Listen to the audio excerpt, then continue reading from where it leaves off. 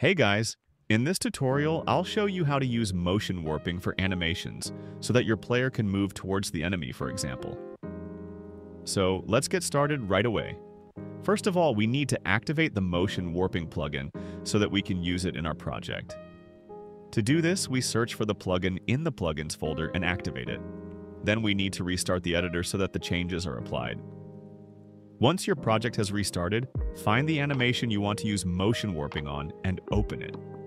Make sure root motion is enabled, otherwise motion warping will not work. Once this is done, create an animation montage of the animation by right-clicking on the animation and selecting Create Animation Montage. Name the animation so that you will remember what it is called later.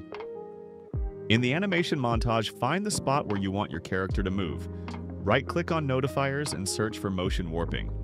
Select this and drag it as long as you want the character to move.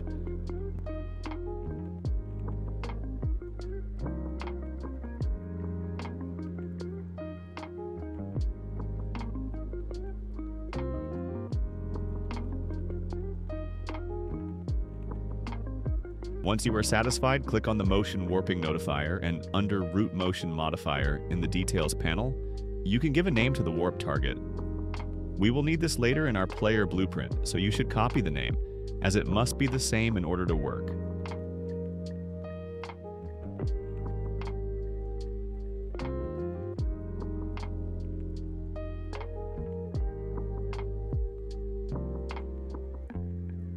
Now, search for your player blueprint, or the character that should move and open the blueprint. Enter the key that should be used to play the animation. In my case, this is the F key.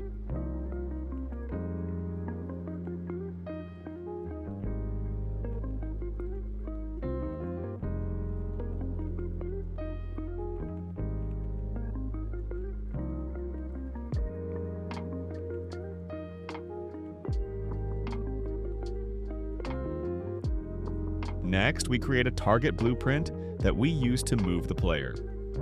You can also use an enemy blueprint for this to create a targeting function. This is important so that the motion warping system knows where to move with the animation.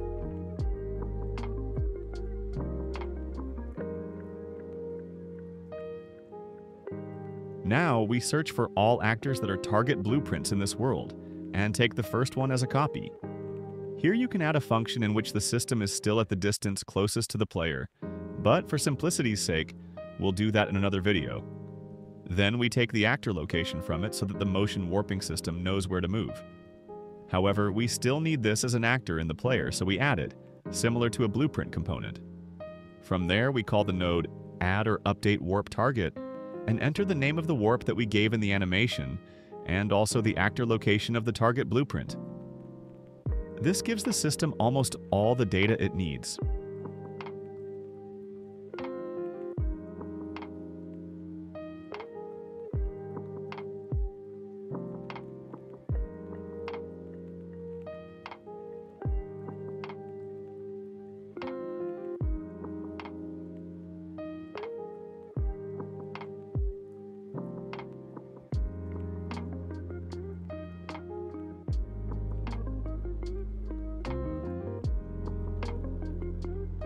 Now, we take the mesh as a reference and use the node play montage to play our animation. In the drop-down menu, you can then select your animation montage, and we are ready to test our function.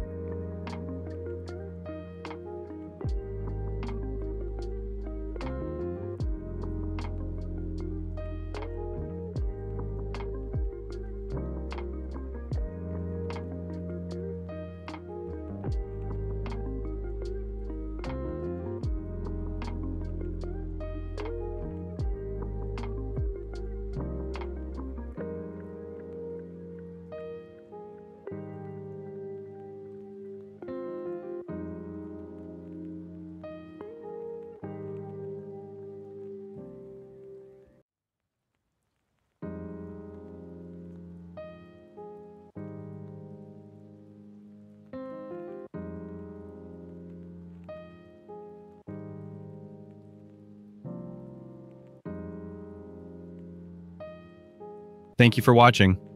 If you enjoyed the video, I would appreciate a like and subscription so that you don't miss any future content from my channel. If you encounter any errors in your project, I would be happy to assist you on my Discord server. The link is in the description. Until next time.